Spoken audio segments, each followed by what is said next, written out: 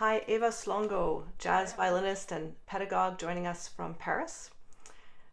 Thanks so much for agreeing to play a little bit. You're going to play one of the part of a tune from your new album? Yes, I will try to do it now.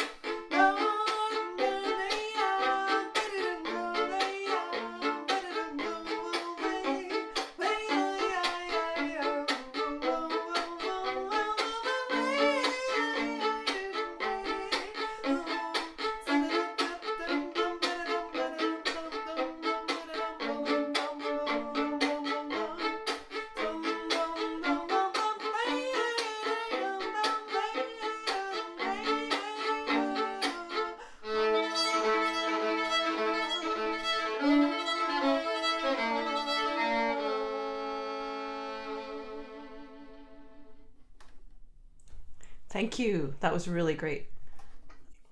So, I was hoping you'd sing because I've heard what a wonderful singer you are as well as violinist. And we'll talk about your journey from classical into jazz and everything. But I'm curious, were you singing much before you got into jazz, or was it part of that? Yes, when I was studying classical music, I also took some singing lessons, but in classical music, Mhm. lyrical Mhm. singing lessons. And then when I began to study jazz with the violin, I wanted to. Um, I used the singing, the voice, to learn how to improvise, and um, then I began to scat a lot, to do a lot of scat improvisation with the voice, and then I tried to do it together with the violin because it gave me a better swing feel. You Mhm. know, it helped me a lot to feel the swing in jazz. And finally, it happened that I began to do it also in a concert, to scat and play, and that uh, I had so a lot of people told me it was good, that I have to do it another time and all that. And then I learned some lyrics too of jazz standards, and then I began really to mix voice and violin at every concert. Mhm. So But wonderful. more violin, always more violin, but I add the voice or as an instrument, like I almost did now without lyrics, but also sometimes with lyrics of jazz standards. Mhm. Actually, now that you've been playing a little bit, would you be willing to play another tune, maybe a jazz standard or an improv on your violin, so we can hear a little bit? Yes. Hmm. Um,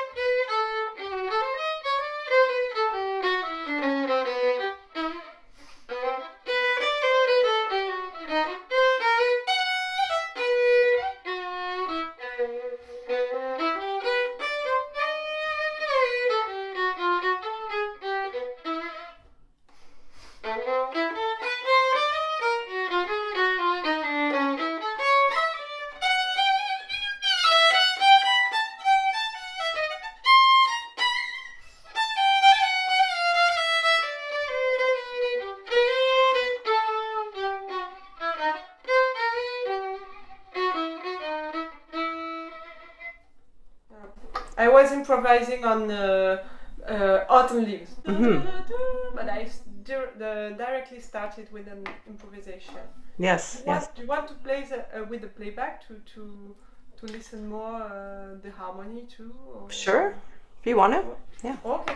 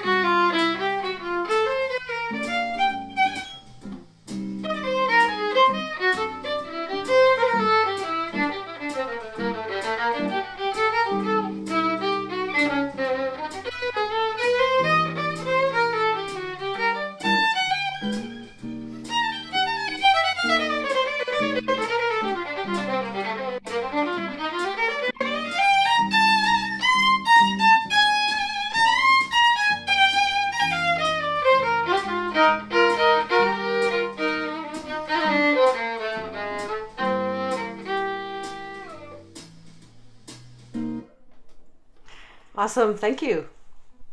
Thank you. So I was just thinking, it's so great it's easy for people to get backing tracks now to practice jazz. Yes. You just go on YouTube and you have some backing tracks.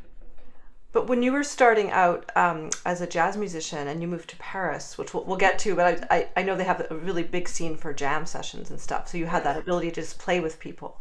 Yes. I was going out a lot every night, most of all in gypsy jazz session because jam sessions, because with the violin it was really more easy to integrate myself in the jam session. Mm-hmm. Because in a jazz jam session there's always the thing of the sound that it's complicated. You know, in gypsy jazz you can just play acoustic like that and it's really more easy. But then I also prefer to play jazz, so I went also to jazz jam sessions.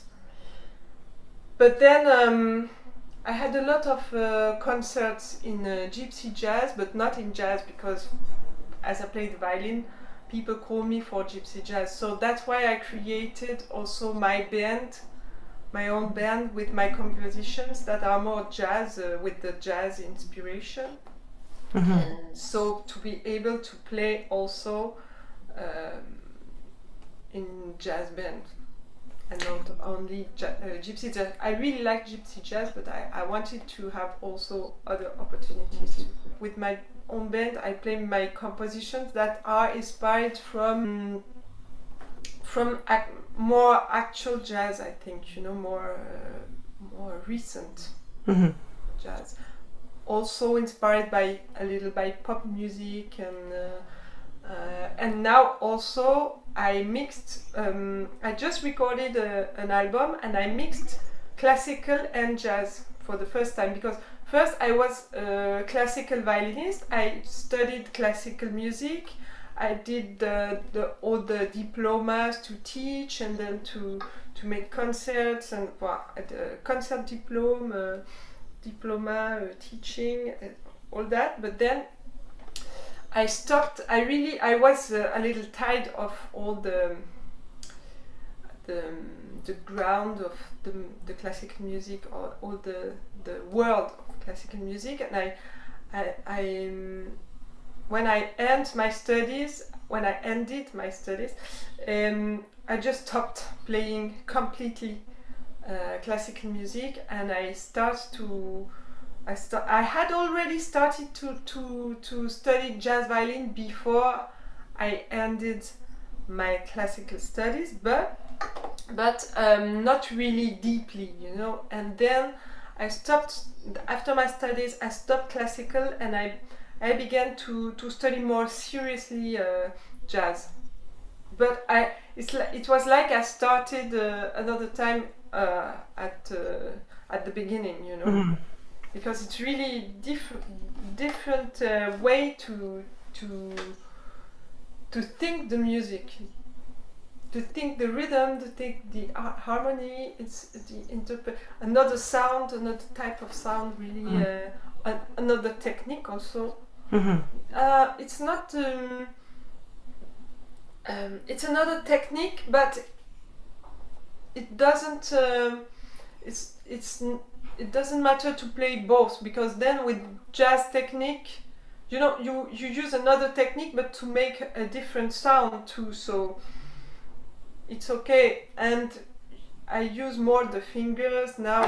It's a little different, but now when I play classical, it's okay. I can really use the same technique to play classical. I even have found some things more easy with my new technique, with more fingers and less arm. Yeah. So when you were a classical student, I'd read that you'd had physical problems, and you just felt like you couldn't be expressive, like it wasn't a good fit for you. Yes. So, I had. You talk about physical problems. Yes, I had to stop 2 times for several weeks, I think, because I had so much shoulder ache, shoulder pain, really, because it was a lot of work, a lot of practice, hours and hours, and very. I don't know. With jazz, then I began to be more relaxed, and I have really less. I could say maybe almost no more physical problems. And then also with the music, I was born in a family of classical musicians, so I really was into classical, but then I don't know, there were so much rules for interpretation, and then so much rules, and then at the end my teacher was saying, okay, now you have to find your own personality, and I couldn't find it. I couldn't find my personality. And when I began to improvise, I had some new sensations. Really, I was feeling really better. Even at the beginning, when I didn't learn, I didn't know the language. I didn't know anything. I just used my hearing to improvise, and I think it was bad.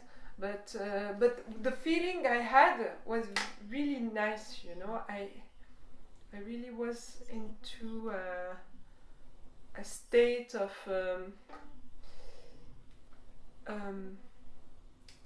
euphoria. Euphoria, yeah. Euphoria and meditation in the same time. And it was something, you know, some different place I was in my head. And I really liked this place, and I wanted to go more deeper in this place. And I couldn't feel that when I was playing in orchestra, or no, I didn't. I didn't feel the same. And On your way to jazz, I know you had explored tango. You'd even gone to Buenos Aires to. Ah, yes. Yeah, so there is a little bit of improvisation in tango, but not really. Is that the case? No. So I thought it was because when I was, I'm from Switzerland, so Mm-hmm. when I studied jazz, I studied classical in Switzerland, and then the first time I began to play with a band that was doing improvisation, they were the musicians were playing Piazzolla, but doing it in a jazzy way. So I began to play with them and to improvise with them on Piazzolla. But I thought it was like that tango. It was improvisation, But it was because the band was playing the Piazzolla like that. So that's why then I went to Buenos Aires to study a little bit the language of tango, and it was really great experience. But I realized that there was not, you can improvise the ornaments, there are some freedom, sure, but it's not really improvisation. I think bandoneonists make real improvisation, but violinists no. I had the impression that improvisation was not really for violinists, So it's not the, maybe they do, but it's not the thing, it's not the essence of playing tango is not with improvisation, is an interpretation, free but interpretation.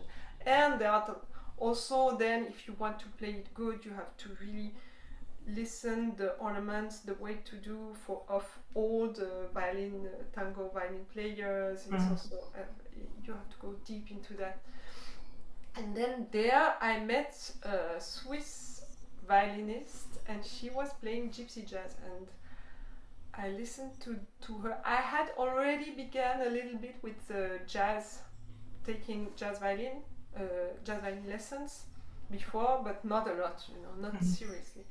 And then there I listened to her in a concert, and then the very last day of my trip there in Buenos Aires, she invited me to do a jam session, gypsy jazz jam session, and I just knew but I was able to play minor swing and I think that's all, or sweet Georgia, two things, two standards I knew. And I wasn't able to play a little bit, but then I realized that was really what I wanted to learn and to study. Then I came back to Switzerland with the goal to study more jazz. Before that, I tried a lot. I tried also Baroque music. I tried Balkanic. I tried. I knew I needed to play also other music than classical music.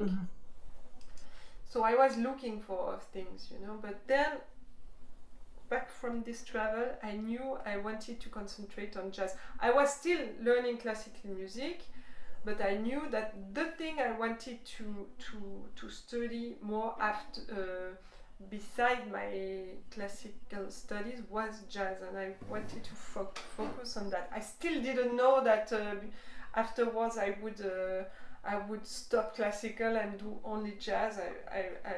But I knew I wanted to go deeper in jazz.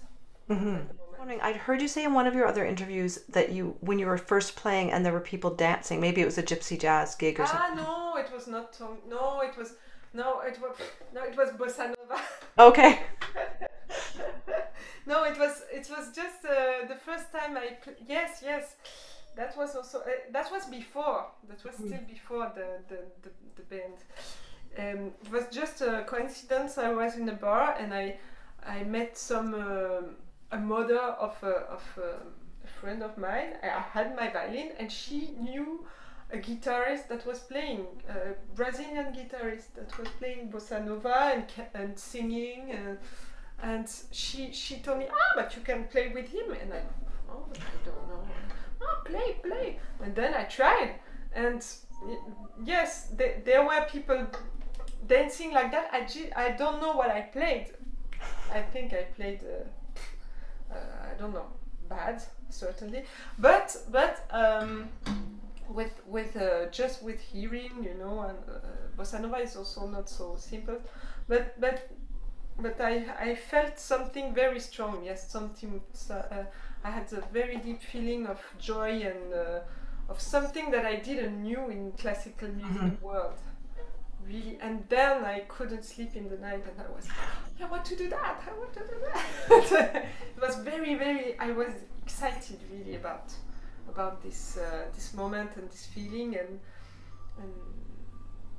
yes, that makes part of the moments I lived that made me then go more to look for improvisation, improvisated music and jazz. Mm-hmm. It shows a lot of courage and initiative that you would just say yes to these opportunities when you weren't maybe, you know, ready, like you just went for it. That's really great. And yes, you mean that I was yeah. Improvisation, I think maybe when I was small too, sometimes I was improvisating just like that, you know, just alone. It was not the first time I played without scores, you know, but yes, in a context like that, it was maybe like the one of the first times. Mm-hmm. So you studied with Pierre Blanchard in Switzerland, Yes. and he gave you a bit of a formation in jazz. What kind of things did you learn from him that really got you started? I learned. He learned me a lot. I think I studied 4 years with him, but I didn't practice a lot because that was while my classical studies, and I had already to study classical 6 hours a day. So I didn't practice a lot, but he came only once a month. So it was like a quite evolution. but he learned me, he taught me how to play. But first, he gave me an access to Stefan Grappelli. He made me study the chorus of Stefan Grappelli, and he taught me a lot of the swing, how to do the basic things about swing, and the bow technique, the ghost notes I didn't know before. He made me then he made me do some transcriptions of also of saxophone players like Charlie Parker, John Coltrane, and he learned me a lot about harmony, you know, which note to play on which chord and why it sounds good and why this one doesn't sound good.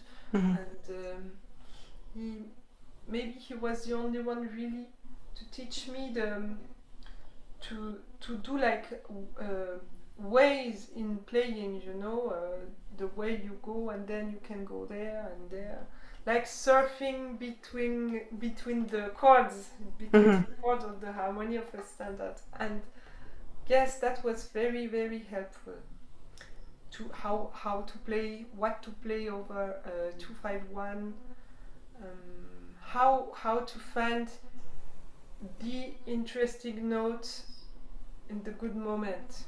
I learned a lot of that from him. Since you've become a professional jazz player, have you played with him since then? Done any collaborations? Not officially, but because then I went to Paris, so he was teaching. Well, he was living in Paris actually, but then I went to the school of Didier Lockwood, and I lose a little contact with him because he was still teaching in Switzerland, but I was not a lot of in Switzerland. Then I met him in New York when I was there, and he was playing there with Dorado Schmidt, a big jazz club of New York. And then, yes, we made some jam sessions there after the concerts, and it was very nice. So the Centre de Musique Didier Lockwood is really a special school. Yes.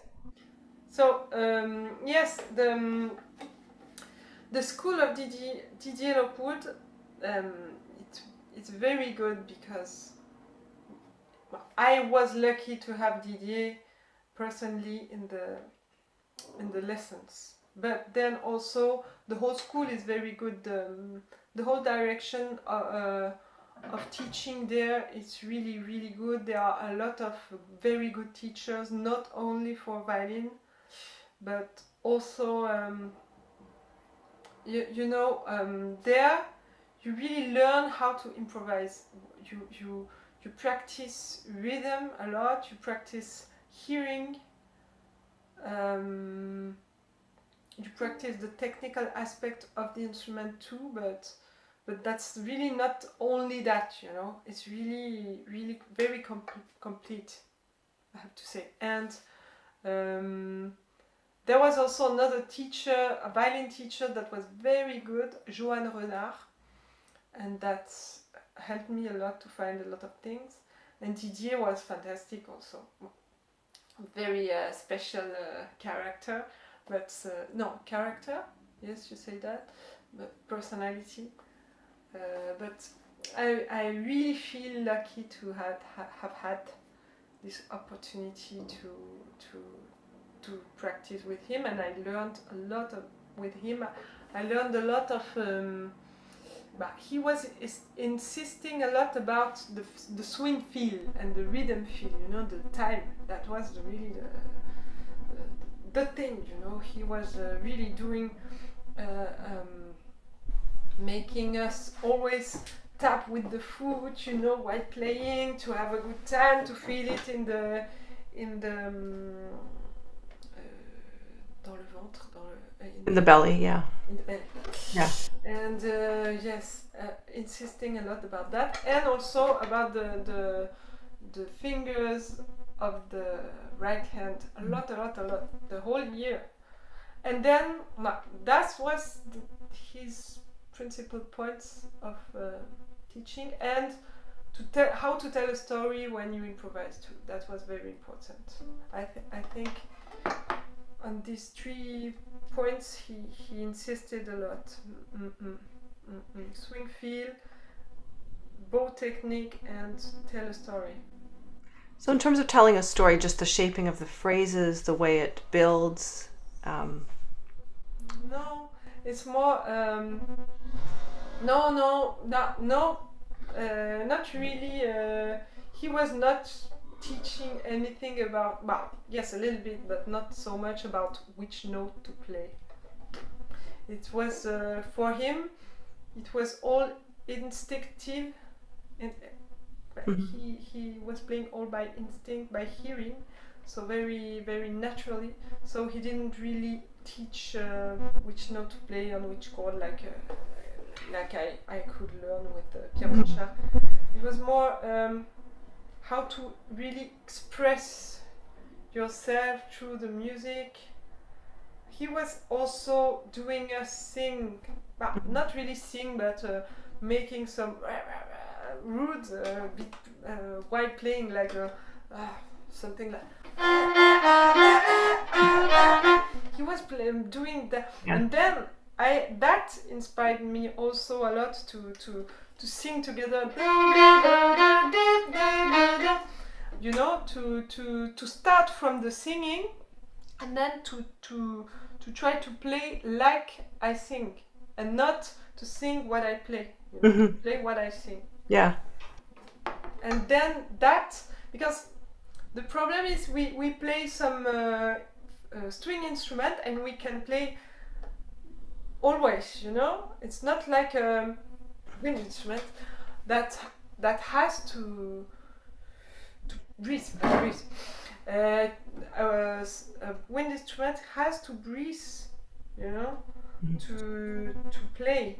And so the phrases, all the solo is always more logic, you know, better construction, because it's like when you speak, you have to breathe, you make some phrases with a beginning and then you breathe, and that's the problem with also with the guitar. They play always a lot of notes, and that's why singing helped me a lot also to give a better construction to my solos, you know, and to build something, you know, because when you play a solo during 2 minutes, if you play always the same, then it's boring. And it doesn't have to be boring, so you tell something, then another thing, and then you can yes, you can climb climb the solo, you know, and then at the end it can go back or not, you know, stay. But yeah, this kind of things, it's important also to it's very important to master, to practice. So at this school, there was a very high level, and you met a lot of colleagues that you play with now?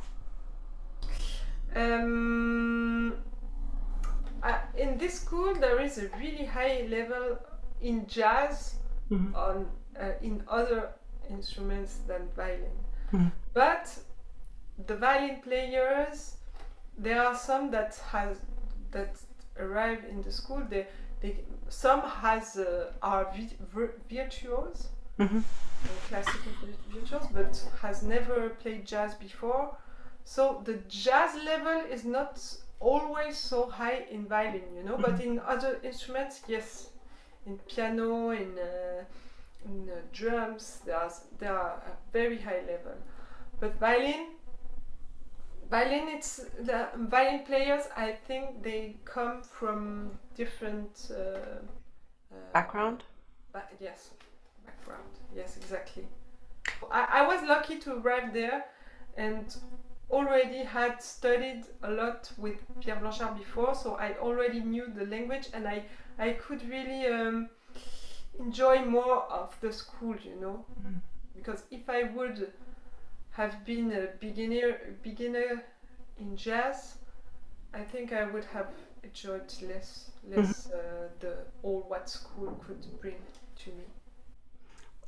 It seems to me like most jazz violinists start in classical, but I'm curious with jazz pianists. Do you think a lot of them also start in classical? No. No. For example, the piano player Giovanni Mirabassi, I play with now. He's incredible. He has an incredible technique, and also very nice sound, and doesn't play so loud. Can be very you know, in the details. But he never studied classical music. Sometimes I play with piano player, and I think they have, and then I ask them. Last week I played with a fantastic piano player, Baptiste Bailly, and in duo, and he really had a good sound, and we made some classical tunes too, mixed with jazz, and I asked him, but have you studied classical? And he said no. Now I'm trying to practice a little bit classical music, but he doesn't come from classical. No. So, because you've you know, you're a band leader and you write your own tunes, you've carved you know, your own path with your career, but also your pedagogy, which I'd like to talk about, because before this pandemic, you were online doing all this wonderful teaching with your program. Yes, already before. Because I started to do my blog to teach jazz violin, first in French, only in French, while my first confinement ever, that was my pregnancy. And so it was at the end of my first pregnancy, and I was very frustrated to have to cancel all my concerts. I wanted to go until the end on the scene, and then to be back very soon on the scene, but then it's not like that. But it depends for who, you know. I had some example of women that could really continue until 10 days before the giving birth. I couldn't. I really I was almost handicapé.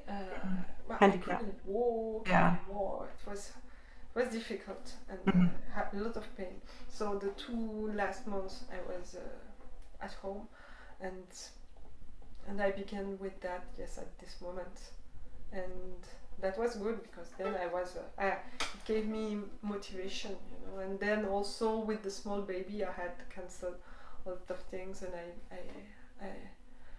I was continuing to do this, but then I had a second child. It's not so easy to be so regular, you know.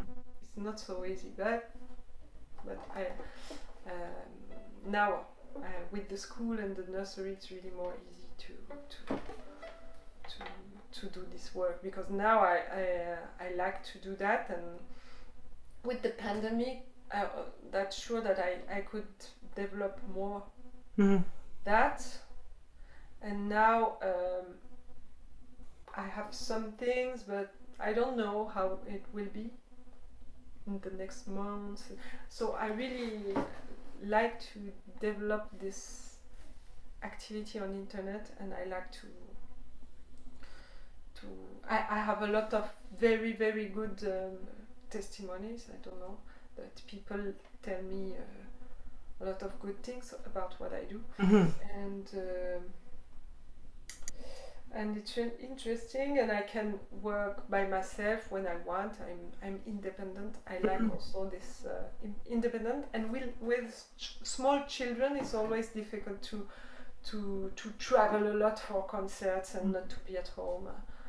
It's not so easy, but I do it. But this weekend I was to France. I went from Friday to Sunday. I went to France, but when you have children, it's a lot, you know. But you're in Paris. You said you went. No, now I'm in Spain. Oh, okay. But I don't. This year I'm in Spain, and I don't know. I don't know what will be the future.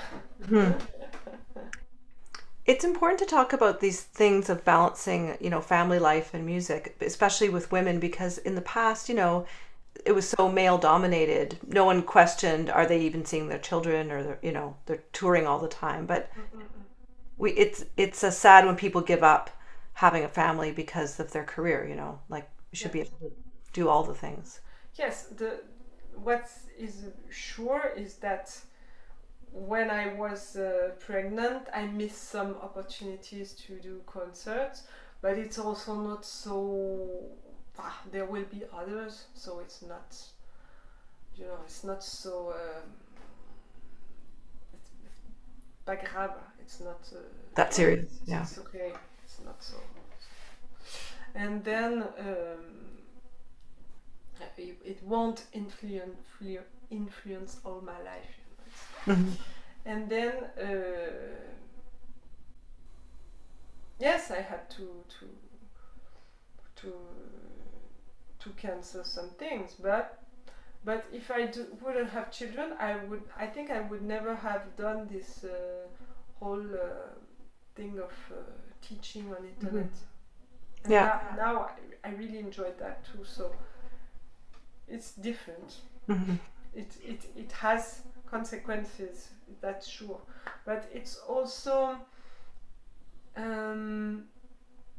it's not so easy for me, you know, to play with my own band. I was a little disappointed also to not have been really being programmed in some festivals, you know. It's not easy, and I think with or without children it wouldn't have changed a lot, but with children I became more patient with all that, you know, because before I wanted to go to play in festivals and to be but you have to have good relations with the good persons, and that could take time to, you know, take years to become present on the jazz scene. It's really, and maybe you won't become so. But before I was really like I want that, but now with my children I'm also happy, and it's okay. I'm less. I'm more patient, and the things come when it have to come, and if it doesn't come, it's okay. Do you think I do everything I can for the things that could come, but then it's not only when I do that. The time, but the time is important, you know, to have patience. That's very important, and the children gave me teaching patience. Yeah. Do you think it's harder as a jazz violinist, or just the jazz world in general, to sort of get, you know, more known? I think it's more difficult as a woman, as a violinist in jazz world. Yeah, not in jazz in general, but I think as a woman playing instrument, and it's more difficult in the jazz world, because jazz world is really a world of men. Gypsy jazz also. But then, I don't know, it's changing, so maybe there will be some possibilities still. Yeah. But now, until now, yes, it's not so easy. As a woman, it's not so easy, and jazz violin in jazz is not so. It's good because it's not so common. So it's also good to make something original, but people won't look for especially for that, you know. So I think it has advantages and inconvenience. It's like being a woman. I think there are some advantages, because also there are also people that want to see women, but for now I didn't really enjoy I think I didn't enjoy the advantages, but someday maybe. And so your parents were classical musicians? Yes. And how did they influence you growing up in terms of music, or? Oh, well, I don't know. I was just in that world. They educated me really always with music. Made me sing when I was very little.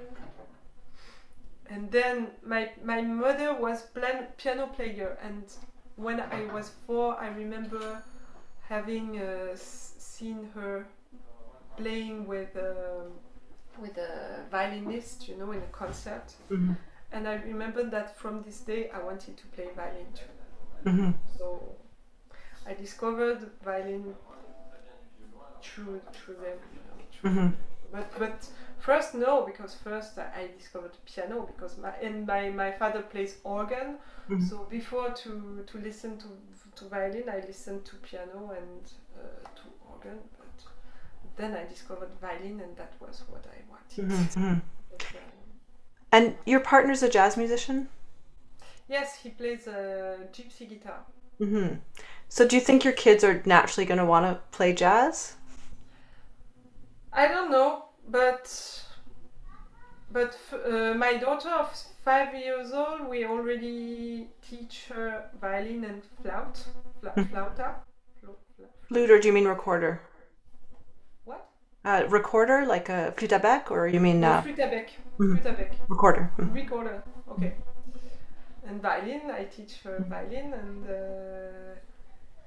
and I think she's quite good also with the rhythm. It's very already, and she sings very, very in tune, you know.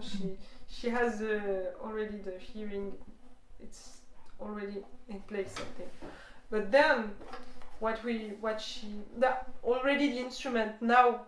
She's young, so we teach her what we know, but then maybe later she will choose some other instruments, you know. But we try already to make them listen a lot of music too, classical and jazz.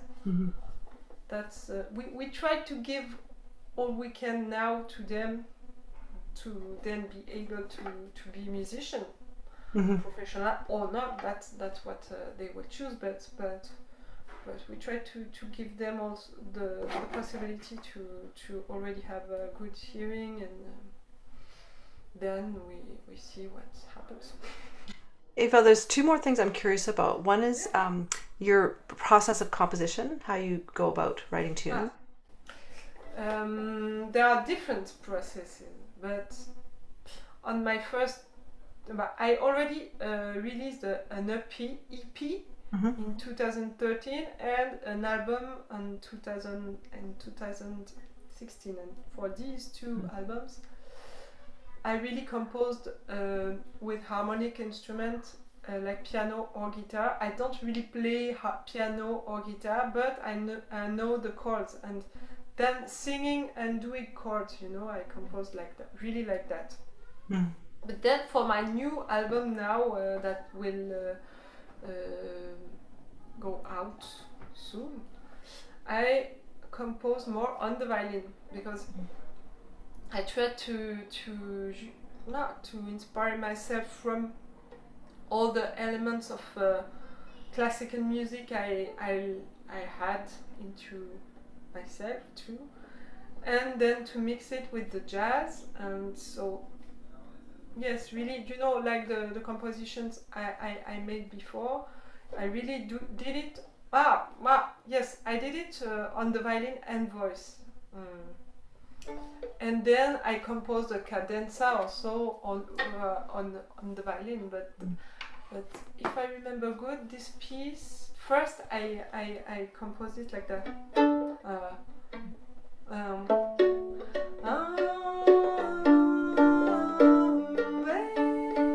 and then I learned chop, and that became.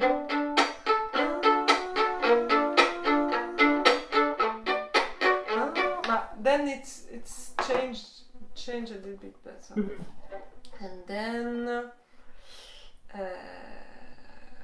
what did I do?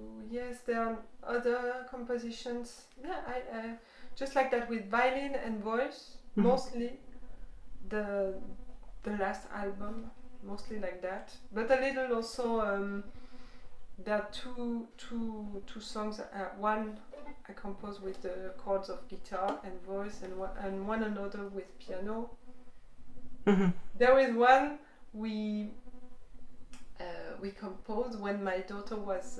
It's a berceuse, you know. Lullaby.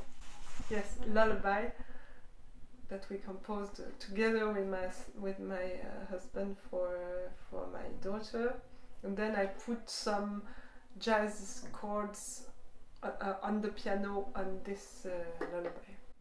I can't wait to hear your new album. So I wanted to thank you for agreeing to speak to me today and playing so beautifully. Thank you.